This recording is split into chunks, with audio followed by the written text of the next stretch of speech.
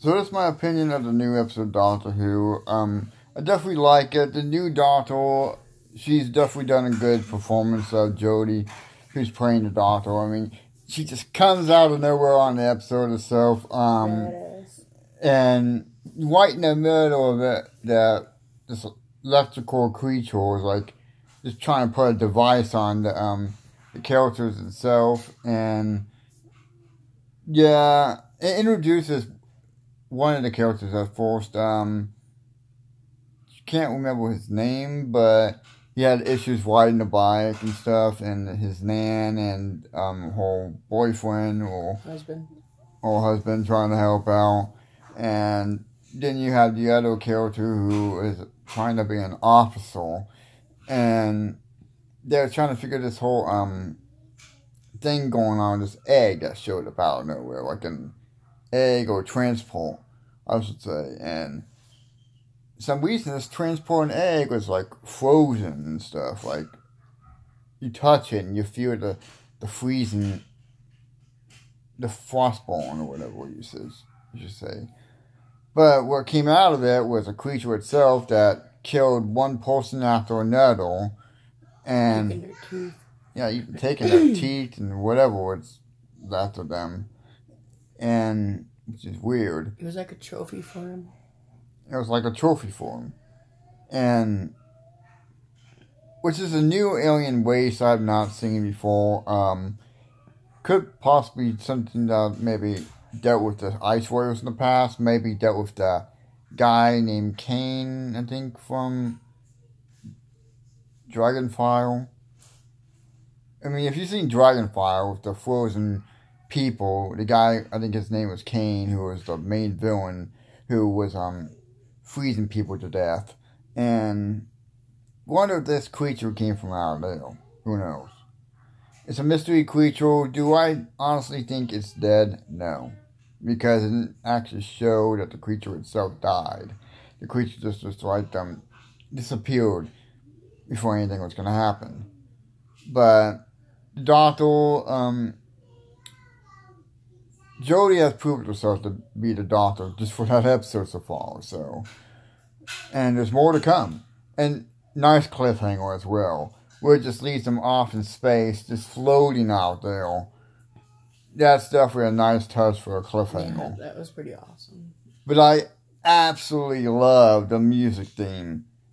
Just even this theme itself of like how it just looks like you just got that classic vibe right there.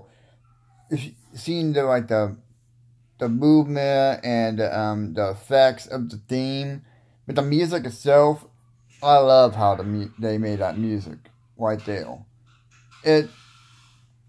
I think it's like one of the best for the new series. It feels like it's got that classic feel right there. Even though you might not get the classic monsters in this series, it gives you that classic feel. Like it gives you that cliffhanger, like in Doctor Who, in the classics. Like in Unearthly Child, where it ends in the 4th episode, where they end up in the mystery planet. Kind of like how that is. Kind of like how a cliffhanger like that one is. What leads you to the next story. I mean, the last season did that one as well, with those several episodes where they left a cliffhanger for the next episode. So they're pushing themselves the right direction. That's the cliffhangers we want to see. That's the cliffhangers we want to see instead of the solo episodes where you don't get a cliffhanger, but then you have to find out in the trailer what's going to happen next. But it didn't give us a trailer what's going to happen in the next episode, but it gave us a preview of what actors are going to show up. So it shows Alan Cummings showing up in Doctor Who, playing some guy probably in the, I don't know what you call it. You have the, like, Monks and Teal hat or something. So we might be seeing something going on in the French area, possibly.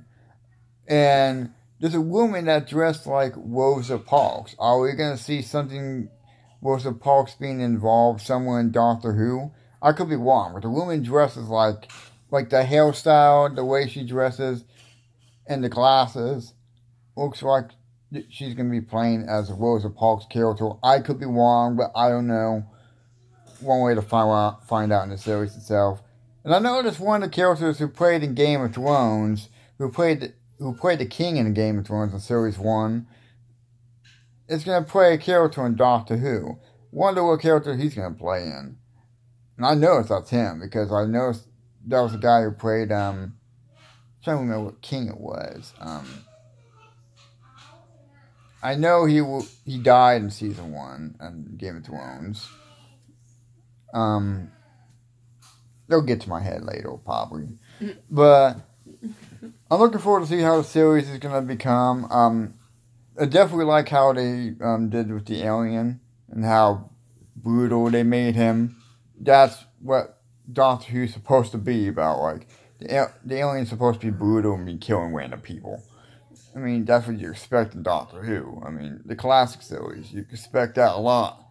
Seeing people getting killed off the series itself randomly by, like, random monsters or some new monsters. And people might think, well, what if we don't get no classic monsters? In Tom Baker's series, like his era, at that time, there was a lot of new monsters. You hardly even had any classic monsters besides the Daleks, the Centaurans, or the Centaurans only showed up once and they showed up again in Tom Baker's era. But the Daleks and the Cybermen, you had a few other little classic ones, but there was a lot of new ones at the time when Tom Baker was the Doctor. So, come to think of it, Doctor Who, you always have to expect some new monsters. And, yeah, if you're not going to have any classic monsters in a while, so let it be. I mean, it might actually work out alone without the classic monsters itself. And it's only going to take a break from it, so it's not like they're going to let those classic monsters disappear for a long while. It might not be on Chris Chibnall's era. It could be a next producer's era on the classic monsters itself. So you know what? Maybe the new series is actually going to work a lot better without it for a while. Am I disappointed about it? Yeah. But in a way, it's going to work out itself. I mean, it's Doctor Who. What do you expect? I mean, you always have to see what happens next. I mean, it makes you question what's going to happen right in that cliffhanger where they're all just out in space. Is the TARDIS going to reappear? We don't know. One way to find out on the next episode. See you guys then.